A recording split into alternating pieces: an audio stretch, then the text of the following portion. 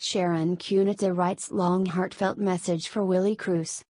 Patuloy sa pagliluksa ang megastar na si Sharon Cuneta sa kanyang social media account sa paglizan ng April 17 ng award-winning composer na si Willy Cruz, na naging malaking bahagi ng kanyang movie at recording career. Please forgive me. I might be absent for a while here. But I will try my best not to take too long. I am in very deep mourning over the death of my friend, Willy Cruz. I do not expect to be this affected by his passing, but I am. I feel like a part of me has died. I have been hiding under the covers in my bed almost every day since he left. I have been so useless. My tears seem to be coming out of an endless stream of water from a faucet that refuses to be turned off no matter what I do. Umpisa ni Sharon sa kanyang Facebook post.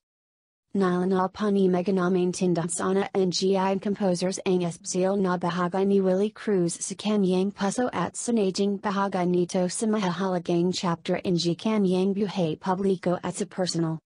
I mean no offense to the other songwriters and composers who hold their own special places in my heart and are just as irreplaceable as Willy is, but I truly feel it was Willy who loved me the most, asked if I was okay most often, treated me not just as his friend but his baby, no matter how far between our get-togethers were. Every highlight of my life, not just my career, has been marked by one of Willy's songs, all written especially for me except for one. On Gabby's and my wedding day, I sang I'll Never Say Goodbye. Sabi pa ng actors. Sharon Cuneta writes long heartfelt message for Willy Cruz.